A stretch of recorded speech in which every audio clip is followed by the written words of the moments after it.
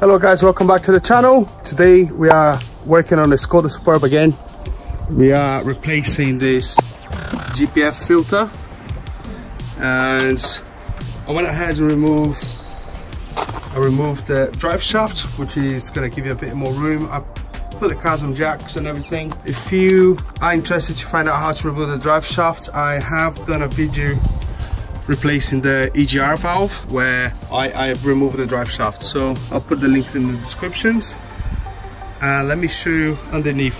The reason why I think I got it more than I bargained for is one whole unit that extends right sort of like in the middle of the car.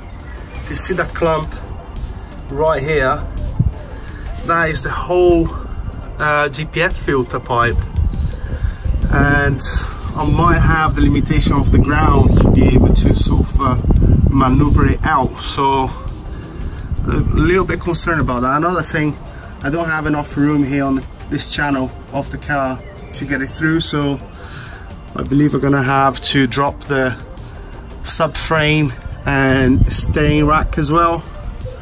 So, but I will start at the top and I'll show you how to remove everything at the top, and then we concentrate underneath here. So the top here, we have these three 10mm nuts to remove first. We have a O2 sensor, 22mm to remove, and then we have another sensor at the bottom there. That's the temperature sensor, 17mm. So I'm gonna go ahead and do that first. And also we have, that bracket as well for the connects to the turbo. It's a 5mm Allen. So I'm gonna go ahead and remove all those.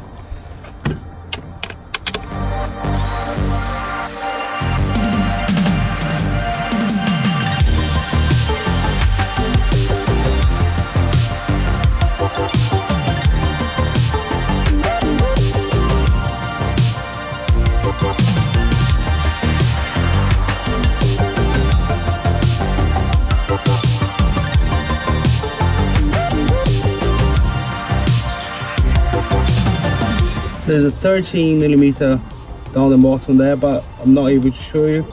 So 13mm bolt in its corner. So that's it from the top.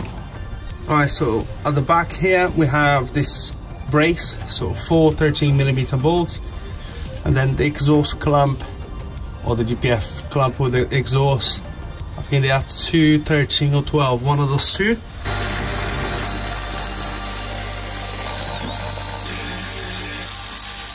Right, so it's disconnected now, the DPF is disconnected. It's just held by this bushing here now. Now we have what seems to be another temperature sensor here. So that's 17mm, that's what I'm going to remove next.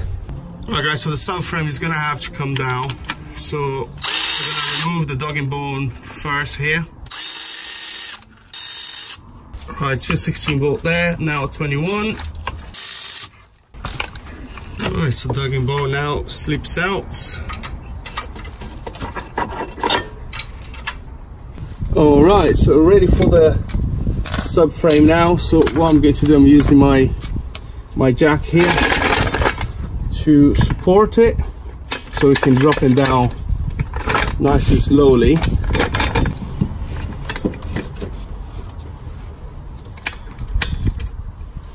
Alright, there we go. So I disconnected the exhaust brackets already, 2 13mm, so that's done.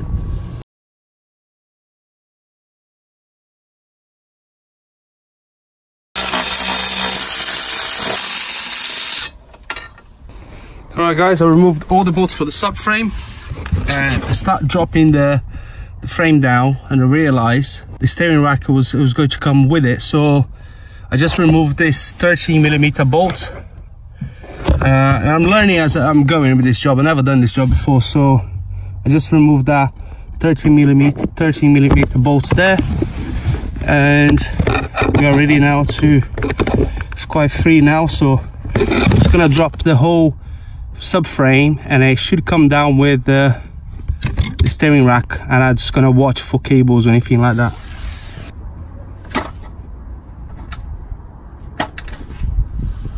Yeah. Okay.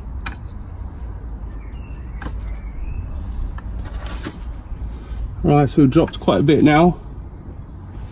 Let's have a look at any cable or anything. Oh, we're all good. We're all good for cables and stuff like that. So,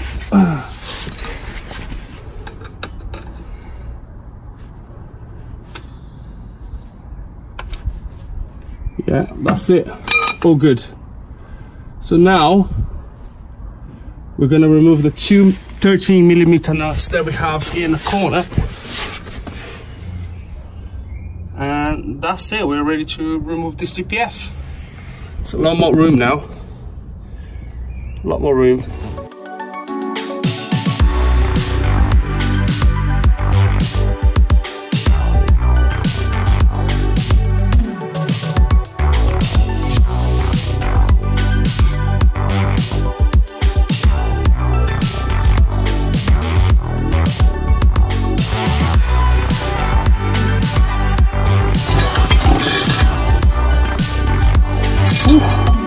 Okay guys, so from the future, I'm just editing this video now, and in the next clip you're gonna see two bad DPFs in a box.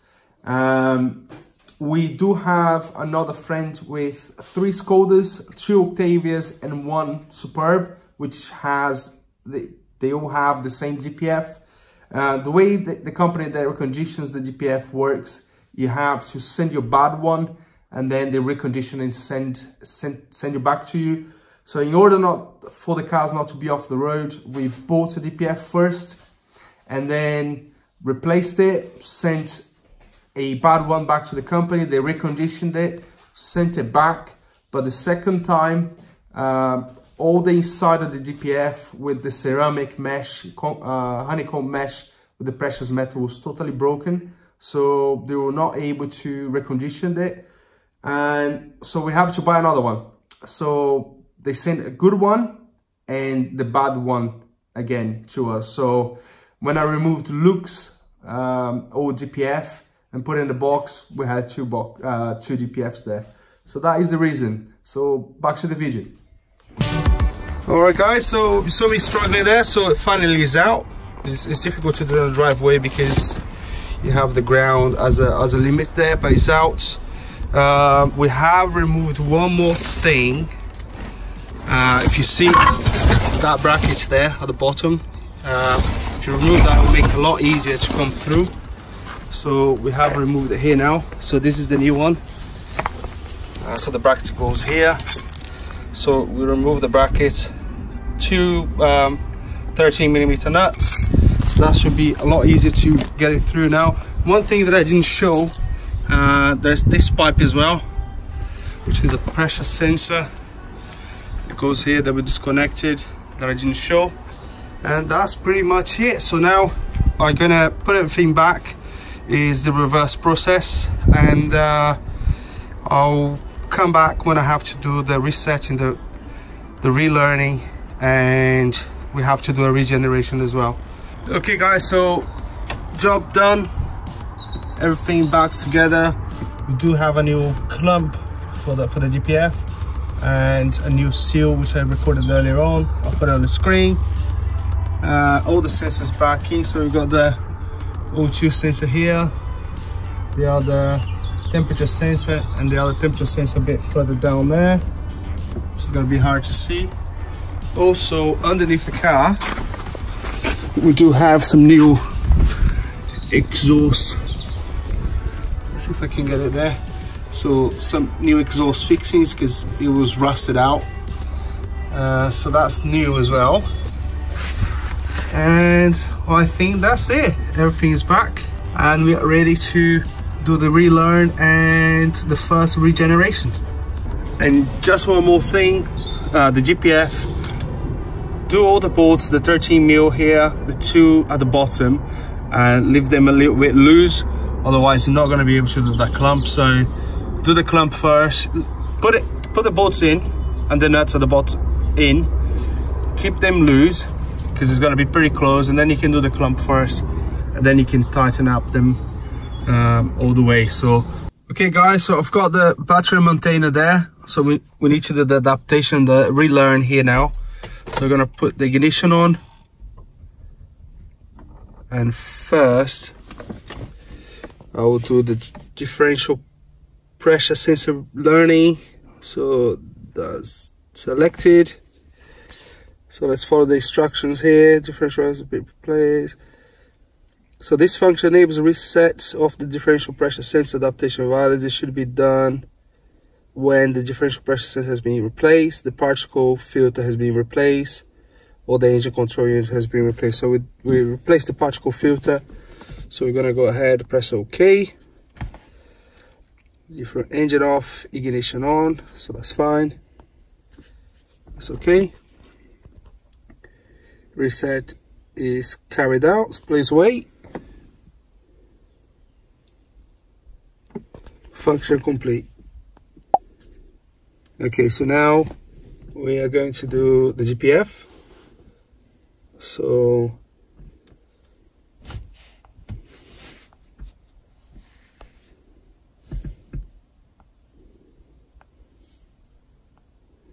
there you go. So catalytic particle filter, again the adaptation value for particle filter has to be done when replacing the particle filter. Adaptation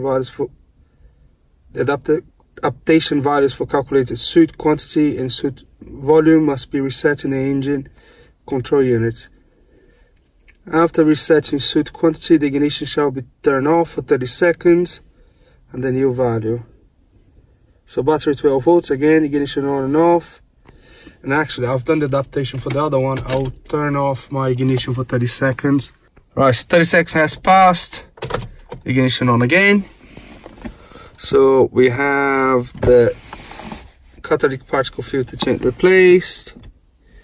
So now we're gonna go ahead, press OK. Ignition on, engine not running, press OK. Reset is carried out.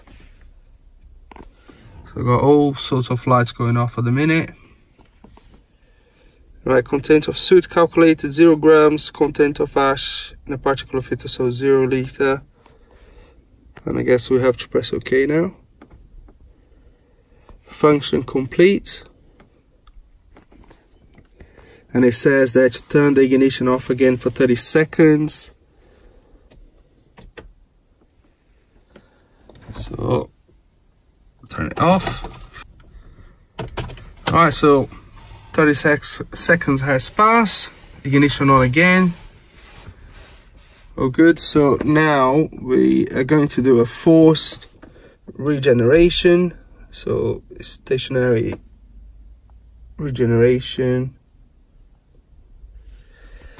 So there we go. So in certain driving conditions, the particle filter cannot be cleaned automatically. Blah blah blah. The company that provided the new DPF, the instructions are you have to do the reset, basically what we've done just now, reset all the values, and then you have to do a forced regeneration. So let's see, we're not going to be able to do it now. You need to start the car, run the car until we get to 75 degrees. So let's start the car. We've got a battery maintainer there. I don't know if it's in a good place or not. Let me just check the battery maintainer if it's not gonna fall when I start the car. Alright guys, so coming back, we took the car for a drive to get up to the temperature. So it's 82 degrees now. So we're gonna go ahead now and do the static regeneration. So stationary regeneration. So engine idling. Coolant temperature 75, 1/4 at least fuel, we do have that. In parking, yeah, parking brake applied, engine bonnet close or hood, follow the instructions. Okay, so engine idling, we at the moment we're 80 degrees, 80 odd degrees, so we can press OK, I guess. Yeah, test engine idling, yeah. Parking brake applied, yeah. Coolant temperature 82. Yeah, so that's okay. Bonnet closed, yeah. MP, yeah, all good. The next step, the regeneration gets started if the present instructions are followed. Okay. Press OK. Press the brake pedal. Release brake pedal. Press down the accelerator pedal in the bottom, yeah. Release. I should have pressed and okay, regeneration has started, I can tell. Yeah, so to have a glow plug lights there, and it has started, I can tell. Also the rev is up to 1500 RPM now, and I can tell they started. What does it say here? All right, so regeneration active. Content of soot measured 1.75 grams. Temperature after particulate emission filter 239 degrees. That should be increasing.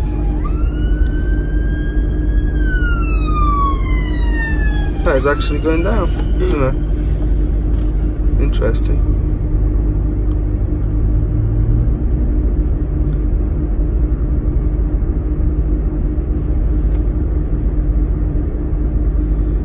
Alright guys, so I'm just gonna let it do the regeneration, and then I'll come back when it gives me another instruction, because I think it's gonna take a while now. I'm just gonna it's rising now. It's rising now. Yeah, it's rising quite quick now. Alright, so now we are maybe 5 minutes since the regeneration started. We are up to 564 degrees, and yeah, I'll come back again when it gives me another instruction. 0. Alright, so now to 0 grams now of soot, 575 degrees. And one of the reasons that we are doing this DPF replacement was every time we was doing the regeneration, there was a cloud of smoke, and never stopped smoking when it was doing the regeneration. And he had to get on a dual carriageway or motorway and drive for sometimes how many miles?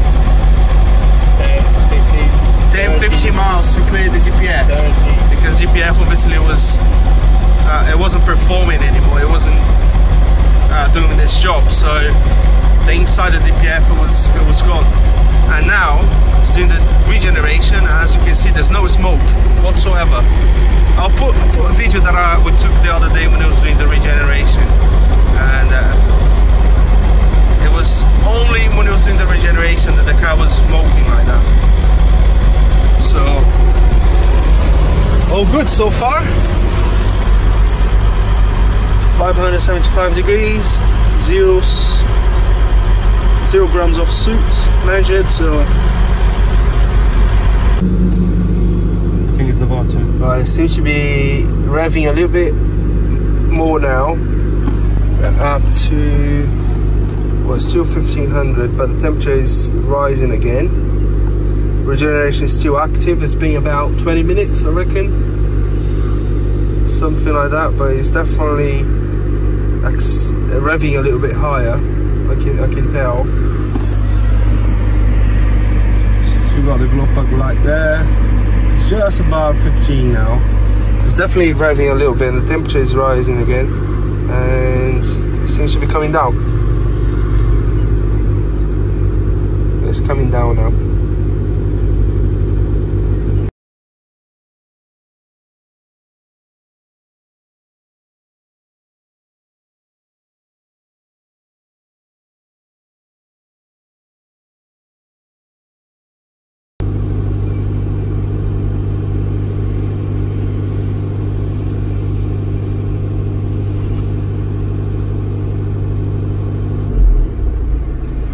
Regeneration successful. There we go. So just stopped. So revs back to normal. Still got the glow plug lights. So let's follow the instructions again. So press OK. Function complete. Press OK. do we have to turn? So the glow plug light now has gone. We do have bulb out, so that's why we have that warning there. Let's see if we have any instructions here after. That's still the procedure. It doesn't say to turn the ignition off or nothing like that. So I think that's it, guys. Done. So that's it, guys. So that was the replacement of a DPF filter and a Skoda Superb 2011. It might be similar ones in a Golf and Octavias, the same one. And yeah, the only reason we changed is because the inside of the DPF obviously was worn out. It wasn't doing its jobs anymore, and every time it was regenerating, it was just a cloud of smoke, and that's why we changed it. And that's it, guys. I hope you enjoyed the video. I hope the video helps. I hope you enjoyed the process of doing a stationary regeneration. And that's it. Thank you very much for watching, and I'll see you in the next one. Cheers.